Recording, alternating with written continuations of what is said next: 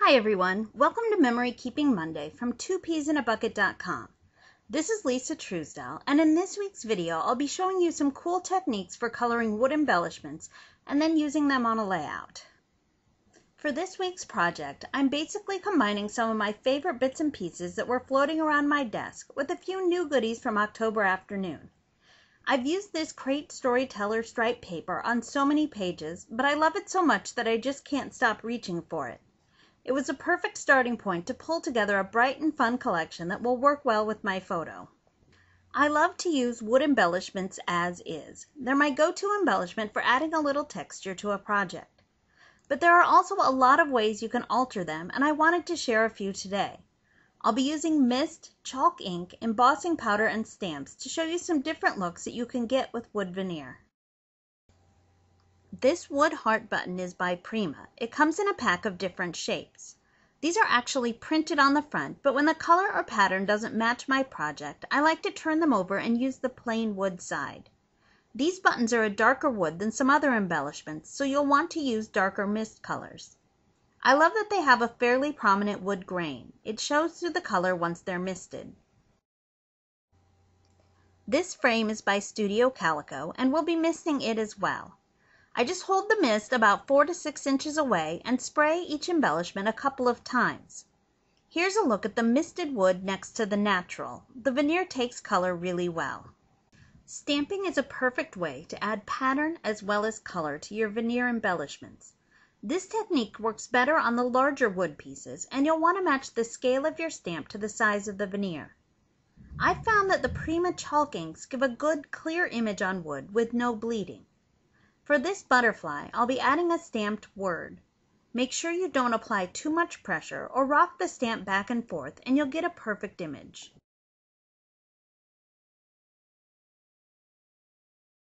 Background stamps are a good way to get an all-over design on your veneer.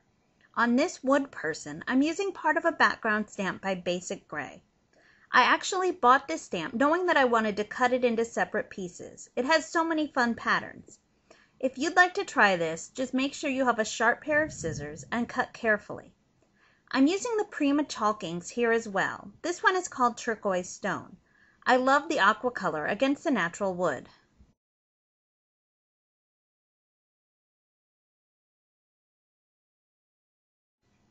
While these Prima inks work well with stamps on veneer, they also do a really good job on recoloring them. Just take the pad and press it against the veneer. Here's a variation on that. These wood buttons by American Crafts have a raised edge. I'm using the Prima ink to recolor just that part. Since these ink pads are small and have a pointed tip, it's easy to keep the ink just where you want it. This is a great way to add a pop of color on a wood accent.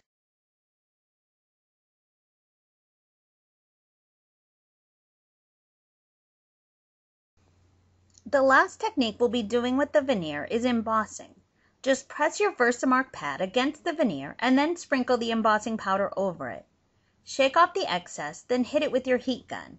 I used a bit of adhesive to stick it to my scrap paper while doing this so it wouldn't blow away.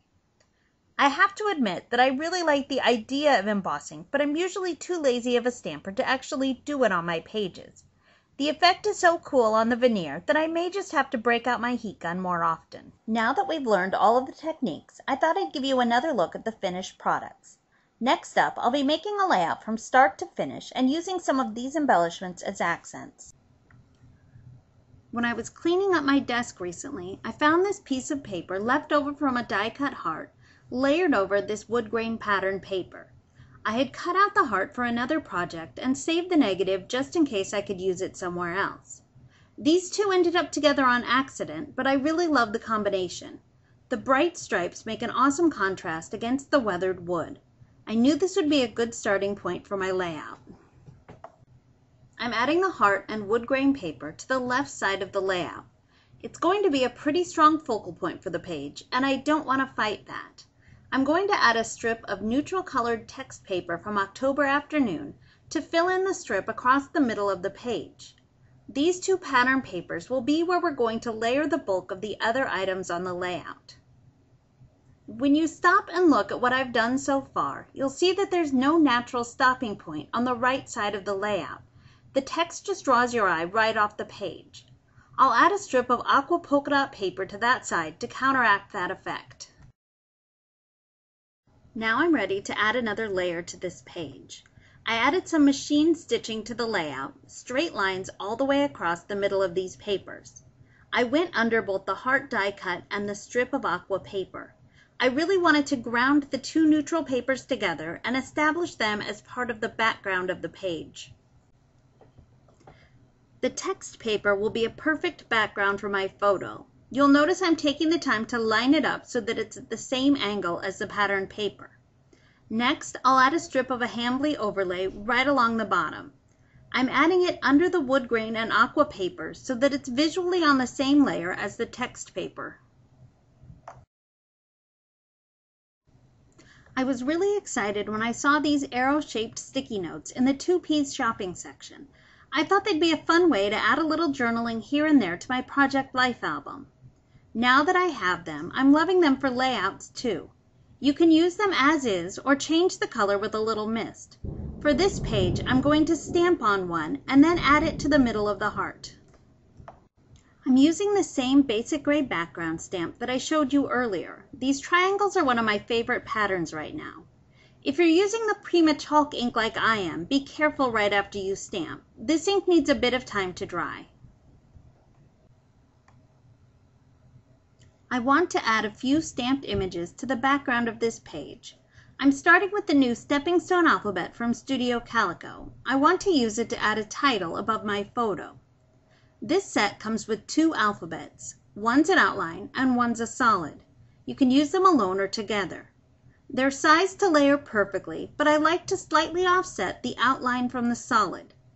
If you're on Pinterest, you've probably seen the tutorial for how to do this with text in Photoshop floating around. I feel like I see it repinned a couple of times a day. This is a low-tech way to get the same look.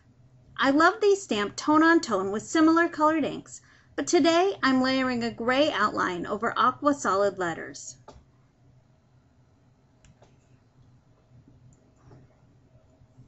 I stamped this note stamp from L Studio on some graph pattern paper and cut it out. I want to tuck it under the wood grain paper. Doing it this way instead of stamping straight onto the background lets me bend it up a little for dimension and makes it look more like a real file tab. My last stamped image will be a label stamp from Studio AE. But before I add it, I want to add my pattern paper border to the bottom of the page so I know where the image should go. I didn't get a good clean image on my first try, so I re-inked the stamp and lined it up carefully and tried again. If I hadn't managed to get a good image the second time, I would have stamped it on the same paper that I used for the note stamp and then cut it out and added it to the page. It's always good to have a plan B when stamping is involved.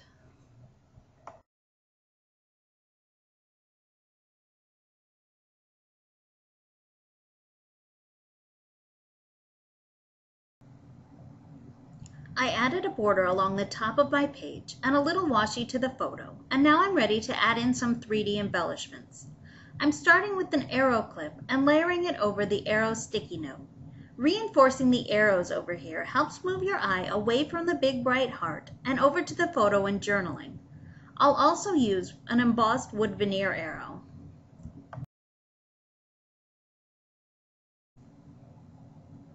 Next, I'm adding a star brad and a little embossed wood star up by the Notes tab. And by the way, I find that a glue pen is the best way to stick these tiny stars to a page.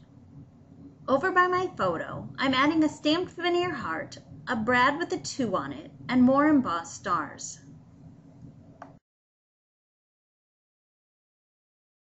You'll notice that these groupings create a visual triangle on the page, and that each one has a metal element and an embossed wood element.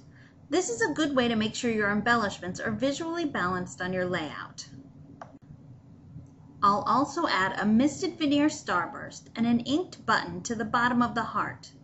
The heart is bold enough to carry off a big accent like this, and I love how it finishes off the page. Here's a look at the finished heart element. The colors and textures here work together to catch your interest when you first look at the page, and the arrows add a bit of motion to bring your attention over to the photo and journaling. Thank you for joining me today. I hope I've inspired you to try altering wood embellishments. The techniques I've shared here are just the beginning, so get out your ink and paints and stamps and see what you can do. Enjoy experimenting, and I hope we'll see you next week for another Memory Keeping Monday here at 2peasinabucket.com.